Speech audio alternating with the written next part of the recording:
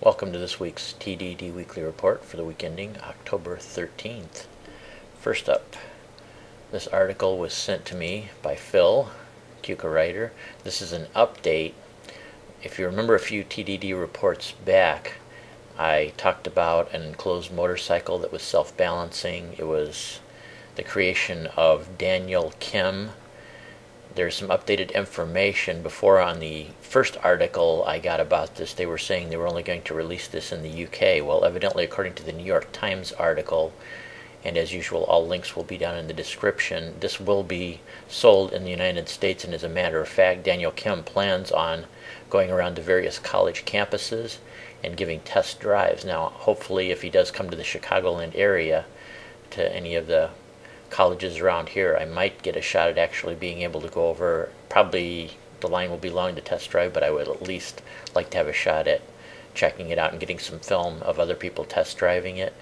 My thinking on this too is it is such, like they said in the article, is such a niche vehicle that I don't really know if you'll get a market enough to be able to mass produce them and get the price down to anything reasonable. But what I was thinking is he must have applied for patents for the self-balancing part of it. I was thinking in a conventional motorcycle like all of us drive, if we could get some kind of gyroscopic self-balancing, that way a lot of people that have leg, ankle problems, foot problems as they get older, maybe just don't have leg strength, if you could have a self-balancing motorcycle to where you would not necessarily have to put your feet down if you came up to a stop, that could be something great too. So I think he should pursue not just trying to sell it as a vehicle, but using some of his patents for upgrades on future motorcycles. Might be a cheaper alternative to have a motorcycle with just a couple of gyro stabilizers in it, rather than having to buy a trike or add training wheels or a sidecar to be able to keep riding, especially later on if you have some kind of leg problems. So that's just my take on that. And next up, I don't know if you've been on the internet at all in the last year, you have probably heard various authors and promoters about Nibiru or Planet X coming in around Christmas time this year and doing various things from flipping our planet upside down to throwing it out of orbit.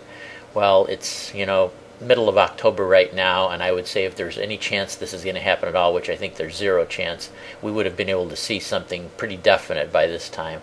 And as a matter of fact, I've been hearing about this since Christopher Hitchens' book back in 1985. I think he wrote the first book about that, and I think at that time he actually called this so-called Death Star or Planet X or whatever you want to call it, he called it Anunnaki, and it's been given various other names too. I think even all the names I've given aren't everything it's been called. But in the world of real science, where we're not out to sell books to people and promote stuff just to scare people and take their money, if you want to wait till next winter time, about this time, we might be able to see one of the brightest comets we're ever going to see in our lifetime.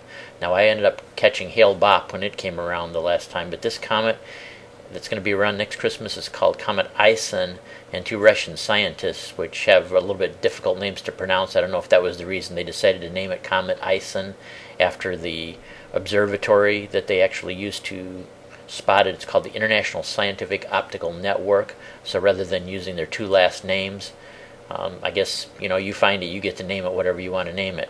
But this comet's actually going to come in closer to the sun than even Mercury.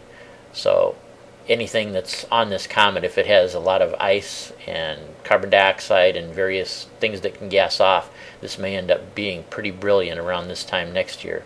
So if you get a chance, check that out, Comet Isen. And this article is from HudsonValleyAlmanacWeekly.com. So, last week I had the Guess a Tool segment by my buddy Mick, and he showed us a pair of pliers. Most of the people that did guess on it actually got it correctly, but I will let him, instead of revealing it myself, I will let him in his video explain exactly what these pliers are and how they're used. And following that, I did make a request that if anybody has some tools they would like to demonstrate, or a tool, gadget kind of tool that they would like to demonstrate, my buddy Arizona Wacko decided to take me up on the offer. So immediately following my buddy Mick, you will see Arizona Wacko giving you another tool to guess. I'm about to give you the answer to my quiz, and that was, what are these pliers? There you have it, a standard set of pliers basically with a little attachment to it. So hopefully you figured it out, but if you haven't, I shall demonstrate. You put your wire through like so, and then grab your piece of wire in the end, and down the bottom of the handle, I'll actually show you here. Down on the bottom here you have a little lug, and in there is a little recess, and what I'm going to be doing is squeezing the wire and pushing that little lug all the way into that recess, and enable to lock the pliers. Whoop, I've gone off screen there. I'll just do it again. So it's got that little lug there to go into that recess. So what I want to do is basically squeeze the wire with the pliers tight, and then I'll show you how I lock the pliers. So what we do, we get our ends like so. Can you see that?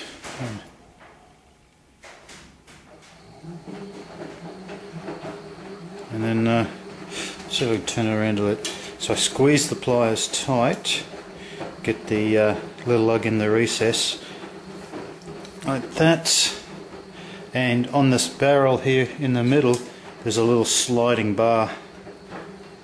So I'm just going to pull it down, and you hear it click. So that locks the wire into the jaws of the pliers, and then it's a matter of holding the pliers in the left hand, the little knob on the end here in the right hand, and you let the wire, you let the pliers go, and it twists. So to position your twister, you just grab the pliers again, let the end go. So you grab the end. I'll turn around this way, see if you can see it a little better.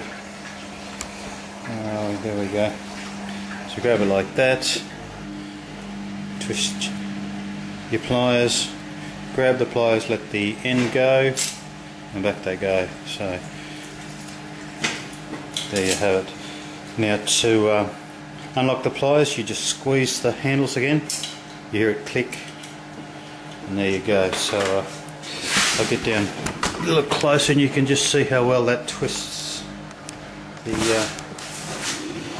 edges of the wire. So of course the more you twist it, the tighter the bind is. How we come across it was, like I said, we were looking for a pair of pliers that did something similar, and we found a fella that made fishing lures and so on. So he had a pair. But anyway, that's what they are. They're a set of wire twisting pliers. Hey everybody, Wacko out here in the garage. Those of you who are fans of Suburban Riders TDD report know he's got a little thing going on about odd tools that not everybody uses or has, and what they're used for and all like this. So I'm going to do a little video response for that and see if you can all figure out what this tool is used for. Okay, what we got here, you have a bracket. You're probably not going to see it well with the, there you can probably see it a little bit better, but you have an adjustment screw for holding it in place. You have a pointer of some kind. But what is this tool used for, guys?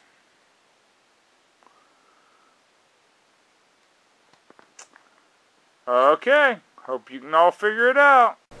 That's it for this week. Take care, everybody. I will catch you next week.